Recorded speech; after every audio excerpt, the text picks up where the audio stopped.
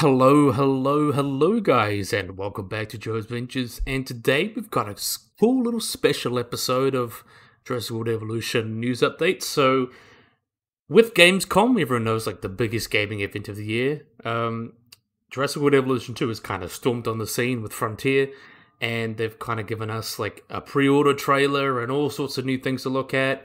And I'm really excited to go through some of that with you guys. And we'll be starting with the trailer, then go off the pre-order deluxe pack with some new animals and such. So that'll be really cool. And we'll go through the trailer, and we'll just have a little talk and discussion and what I think about this, and I think of how cool it is. So yeah, we're going to be starting with the pre-order trailer. So I'm going to just go as I react. If you want to watch it, I'll put the link in the description, of course. So we will just go forward with it. So, yeah.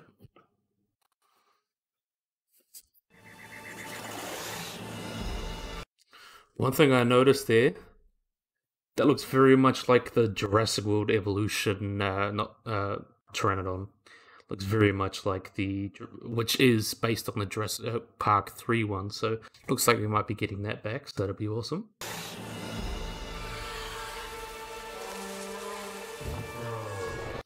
So we can see this wonderful herd of Stegosaurus. We can see the changes in colors and patterns. You can see this one's got like brownish, like a yellowish with red.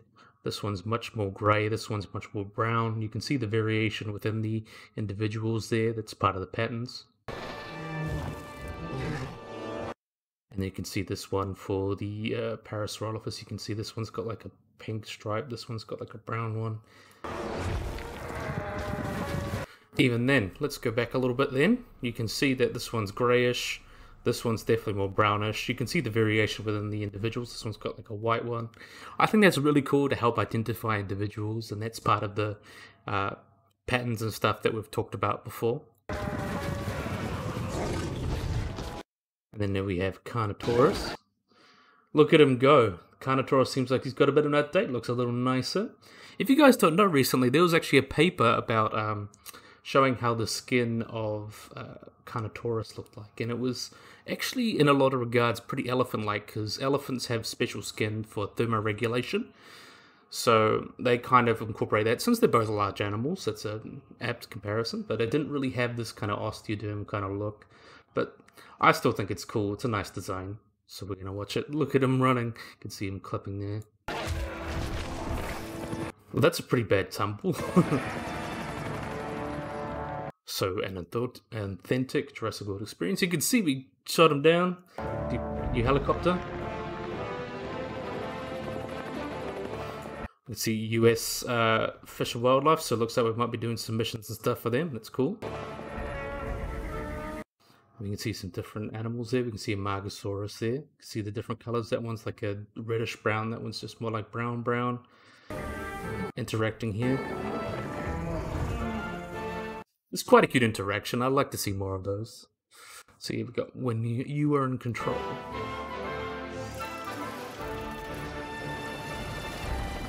And that's a good look at the new buildings. And we can also see this more of a Jurassic Park, quote-unquote, style. So without the glass, you have much more of the style of the chain link and steel Avery. And you can see this little base. It looks like there'll be some sort of mission. You can see you've got Stegosaurus here, Parasaurolophus, and a Mosasaurus here.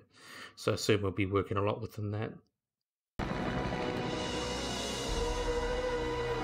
And then we move up to a more taiga biome. You can see the Triceratops pushing around in there, some Gallimimus, of course Brachiosaurus, and see the variations again within them. The Pseudoceratops, and you can see the Avery here. So we can see that definitely we can probably switch between them, along with a lot of these new buildings and a visitors area.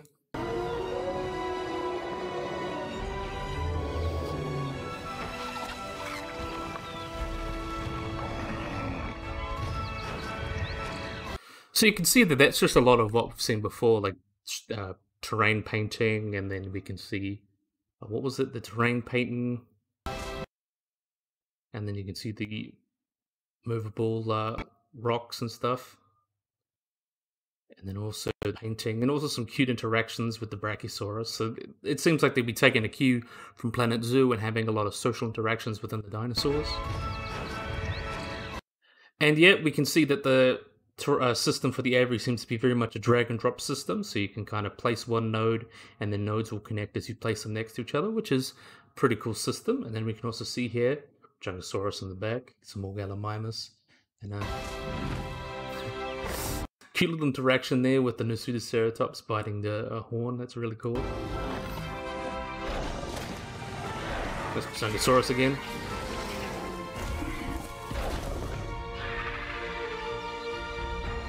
Here we have a Dimorphodon who's clearly escaped. If you guys read the spotlights for these guys, they can get out and hang out on your buildings and attack your dinosaurs, so you got to be careful of that.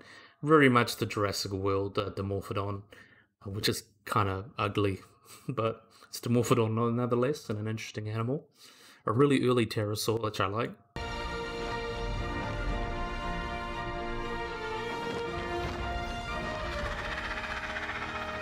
And then you can see here, there's the return of the glass domes.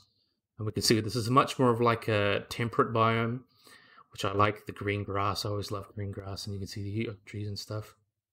You can also see here, looks like a little bit of viewing for something cool. And we can see much more green grass and Brachiosaurus here. Different biome. Ladies and gentlemen, welcome to Jurassic. That just shows off some of the editing that we can do with the building. As we mentioned before, you can change and edit. There's like different presets and you can mix and match, so that's pretty cool. World. And that's Topin, I forgot its name, Topinjactus, or it's kind of like it's Ornithochirus that you remember from like Walking with Dinosaurs, but it's lumped into another genus. Topinjaculus or something, or Topinjactulus. I'll have to read it to pronounce it. But yeah, we're getting another cool pterosaur. So we've got Dimorphodon, Topinjactulus, or however you pronounce it. Topinjarus, I think it is, actually. And Pteranodon. And we'll get into more as we look at the update, so that's cool. And we got some more dinosaurs here. So if we look here, this is Kujongosaurus, which is a really interesting addition that's got its own species field guide kind of video. It's really cool because this was actually just described by the advisor for Jurassic World Dominion, which was, of course, Stephen L. Brusette, who wrote a couple books, and is actually a pretty good science educator, and he works a lot on theropod dinosaurs, and this one was described from China. Really interesting animal. It's also nicknamed Pinocchio Rex, because it's got a really long snout. Fighting an Allosaurus, that looks really nice. And look at that. Look, we got these viewing vents here, and we can see some water here. We know what's coming. But I love the shark model. The shark model looks so nice. It's like looks just like a normal great white shark. I love it. So look at that. Doesn't that look wonderful? I'm just going to marvel over the shark. And then we see our mosasaur friend, which we'll have a look soon. So yeah. Jurassic World Evolution 2, how awesome. Another good look at Rex, and then look what we can see here. Jurassic Park San Diego. That's something I mentioned in a video a while back about having like a, what was it, pack? So like a Lost World pack. And yeah, we can finally see it here. That looks awesome, and it really fits with that. Looks like it is San Diego. We can see the cityscape back there. And then we can see when we're getting it. So it's coming the 9th of November. No one's surprised by the November date. But I didn't expect it that early in November. But still, we got 2 months leading up. Really excited to give it a play. And now you can go pre-order. So I'll put the link in the description, of course. So if you guys want to go have a look and pre-order, you can do that. So yeah, we're going to have a look at the pre-order list now. Let me just make that a little bigger so we can read better. So, hello park managers. We know you're greatly anticipating the future release of Jurassic World Evolution 2, and it's been absolutely incredible to see everyone's excitement since the announcement in June. Today we're answering the question you've all been waiting for. It's time to talk about the game's release date. Check out the trailer below and read on for more information. So we just watched the trailer. We're incredibly happy to announce that Jurassic World Evolution 2 is coming to PC, PlayStation 5, Xbox Series X and S, PlayStation 4 and Xbox One on the 9th of November 2021. We hope that you're ready to experience everything Jurassic World Evolution 2 has to offer, no matter which platform you choose. So this goes in, immerse yourself in a completely original Jurassic World narrative, kind of what you've already had before. You'll be working alongside Ian Malcolm, voiced by Jeff Goldblum, and Claire Dearing, voiced by Bryce Dallas Howard, to lead the efforts of the DFW, so Department of Fish and Wildlife, so that if you guys don't live in America, that's kind of the department where they manage natural resources like endangered species and hunting management, things like that, where they regulate it and control it. To control, conserve, and contain wild dinosaurs that were let loose around the United States. Test your skills against never before seen locations, and as the campaign leaves, we test islands behind, and we have a look at a bunch of new environments, so that's pretty cool. So, revisit pivotal moments in the Jurassic World film franchise, and make your mark in a range of what-if scenarios, from realizing John Hammond's dream as an operational Jurassic Park to showcasing a T-Rex in the San Diego Amphitheater. So that's what we look in there, so I'm really excited to see that. And this mode will take your journey through the Jurassic World franchise. I don't know why they called it Jurassic Park franchise. I think they should have, but whatever. Let your creativity be unleashed in sandbox mode and create the ultimate Jurassic Park or Jurassic World Dinosaur Park using themes, buildings, and decorations.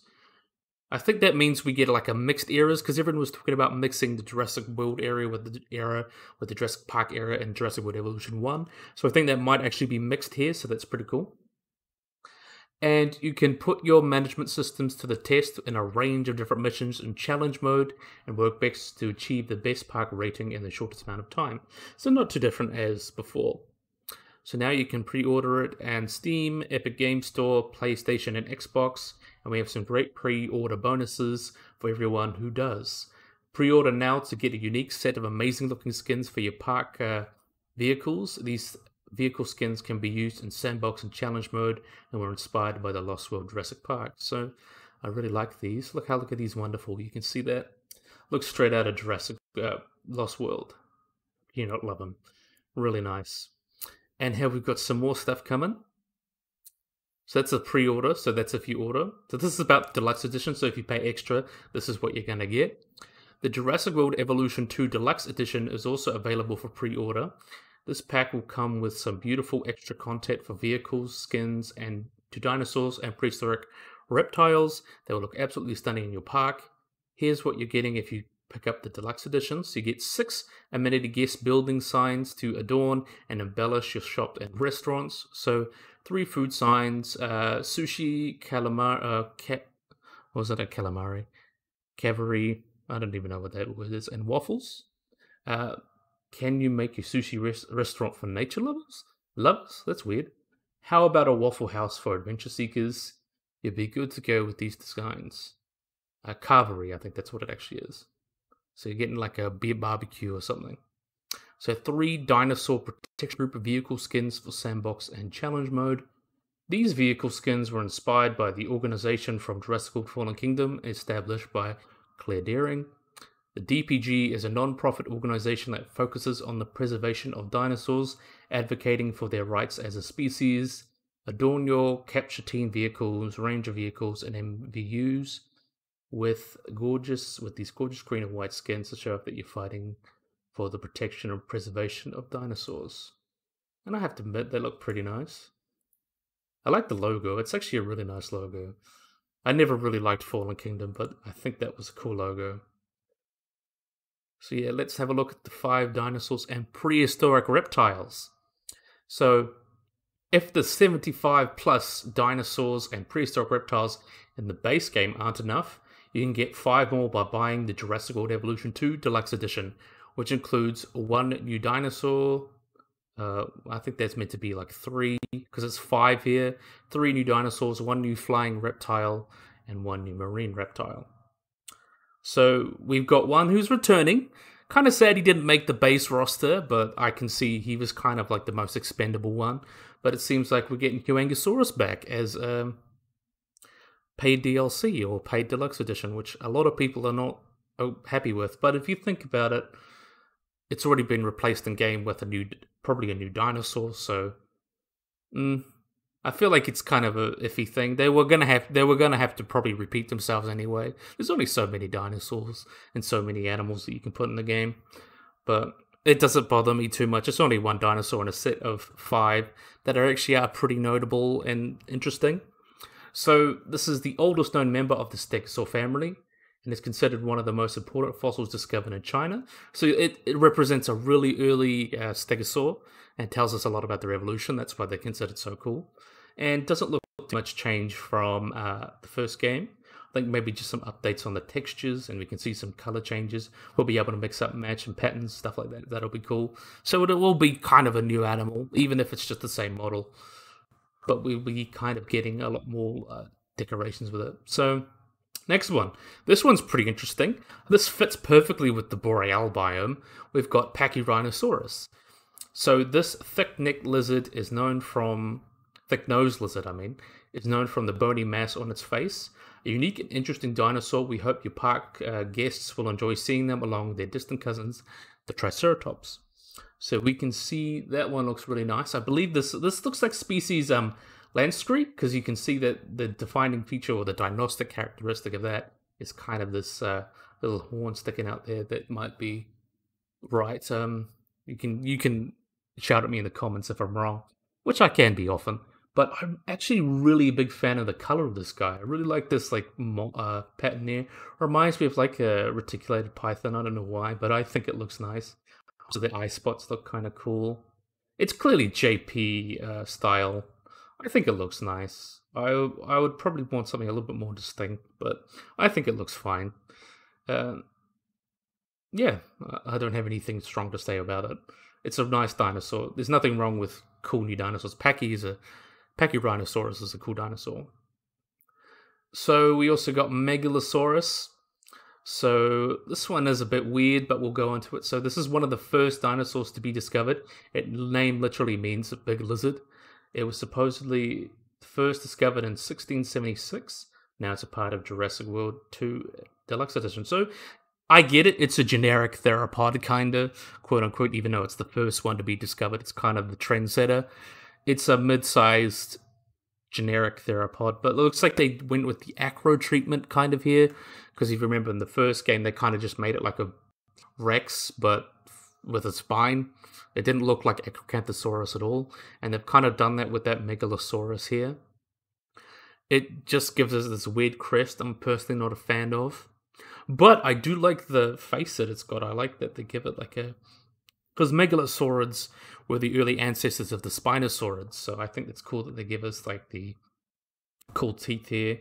Overall, doesn't look too bad. It's not got pronated hands, so that's cool.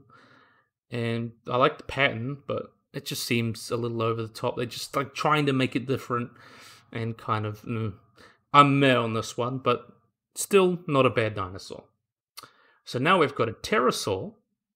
So this one, everyone's like, clone, and yes, it's a clone, and there's no way you can deny that it's not. So, one of the largest pterosaurs, Geostenbergia's wingspan grew to over 7 meters long. Its distinctive characteristic is the upright cranial crest, believed to be likely for purely display purposes. Okay, so this is a very close relative, even sometimes lumped within Pteranodon. And I believe that was the original concept for Lost World. It was Geostenbergia, which is a really cool animal. Definitely a clone, kind of something you'd expect for a deluxe pack. Doesn't look too bad. It looks like a Geostenbergia. I like it. It's okay. It's cool. I just kind of wish they all had fuzz, but we're not going to get fuzz anytime soon, I don't think. And we've got a really cool reveal for... our marine animals. We got a marine animal. This is Attenborosaurus. A really cool pick I didn't expect, but I love how it ties into the franchise. So, this plesiosaur lived 190 million years ago and is named after the famed natural historian Sir David Attenborough, and his brother is Richard Attenborough, who played John Hammond in Jurassic Park and The Lost World Jurassic Park. I love that because it's kind of like a nod to him, and also like to his brother as well, who's obviously a naturalist. And then to Richard Attenborough, who played John Hammond. So it's kind of a really cool pick. I think that's a cool pick, even if it's not like the most interesting visual animal. And plus, if you compare to Plesiosaurus, how it was already in game, which I'm going to go on soon, we are going to, I think it looks like a really nice plesiosaur. I was going to say pterosaur, but we can see it's got the scales and stuff. It looks nice. It doesn't scream bad to me. It's I'll get into it when I talk about the plesiosaurus, but this one just looks like your normal run-of-the-mill plesiosaur. It's just like a normal animal. But once we get into the plesiosaur, you kind of like, but I'll explain a bit about that later. But yeah, really cool one. So do you have your park management hats ready? Let us know in the comments who you're most excited for. So yeah, obviously talk about that. I'm a really big fan of the Attenborosaurus, and I quite like the Pachyrhinosaurus. But we'll be getting into a couple soon. So we'll have a look at this one. This is Kuzongosaurus. You can see here, this was, I mentioned, Pinocchio Rex. So you can call one Pinocchio if you like. Really nice animal. So this is a look at the Allosaurus. We already got a look in the trailer. This is from like a little extra little mission thing. You'll probably see videos coming about now with like Best in Slot. There's like a little mission that they did as part of like a promo, like a in-game thing. And we can see the Allosaurus changed. It's got like not pronated hands anymore, so that's awesome. Well, it's got pronated hands, I mean, since it's kind of, no, that's not pronated. Where am I at today? But it's not got its bunny hands, so that's good. And yeah, we can see we got Carnotaurus. We also saw in the trailer. Looks much nicer. Looks like he slimmed up a bit. Textures updated as well. We got Majungasaurus as well. We saw that in the trailer. And this is the Plesiosaurus. So if you compare the Plesiosaurus to the Attenborosaurus, you can see that it's got much more of a snake-like design, which is less accurate when we consider real life. So you can see here, these got these big scales here, and we know that from skin impressions that most plesiosaurs tended to have very, very small scales, or even smooth skin, if that, mainly just smooth skin. So obviously, which helps reduce drag when swimming. So a lot of these big feature scales most likely weren't a thing. And you can also see it's very king cobra. I honestly thought this plesiosaur looks like a king cobra. And if you want to have a look at videos of like Gaming Beaver and Everyday Riot, I think he had good videos and looks at them.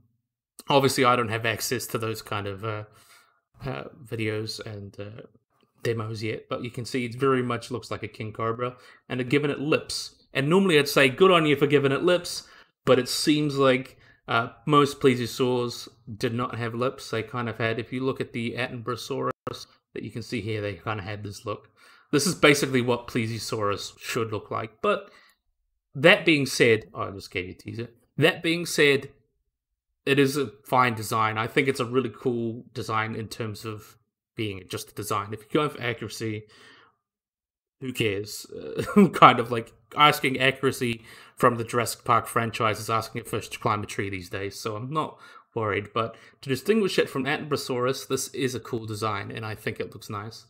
But we're also going to have a look at the one animal that everyone's been waiting for. We've got the mosasaurus. So here's a really cool look. I think I'll get a little bit bigger on this guy. So there's already been some videos. Best in Slot put one out, and I had a look. The lagoon system works very similar to the aviaries. It's kind of like a round circle that you can place, and then you can place them next to each other and connect it. Mosasaurus seem to be very much like space, so they like having 5 rings, and it'll all connect into one big lagoon. And I think it looks really nice. It looks very much like the Jurassic World mosasaur, even though obviously it doesn't look anything like a real-life mosasaur, consistent with the franchise. Though I hope we get something like Tylosaurus, and that can be kind of the Attenborosaurus to the Plesiosaurus, and a Tylosaurus or another mosasaur could be like very accurate, so you can have like the tail fin and the smooth skin, and I think that would be pretty cool. But I think they're just showing off the mosasaur for the moment, and we'll probably get more looks as the release date comes further. So yeah, a really cool little update. I thought that was really cool to see all these cool animals. I'm pretty excited for Jurassic World Evolution. I'll probably pre-order it soon, maybe. I'll think about it, but I'm definitely watching it. It's on my radar. So, and you can always come back here, and I'll always give news and a little bit of factoids and things when I can. So yeah, I think this would be a good place to end the video. I really, really, really hope you guys enjoyed this video. I hope you guys like and subscribe. Always remember to click that little bell icon to get notified when I upload anything. So yeah, hopefully you guys enjoyed this video. If you guys like and subscribe, and bye-bye.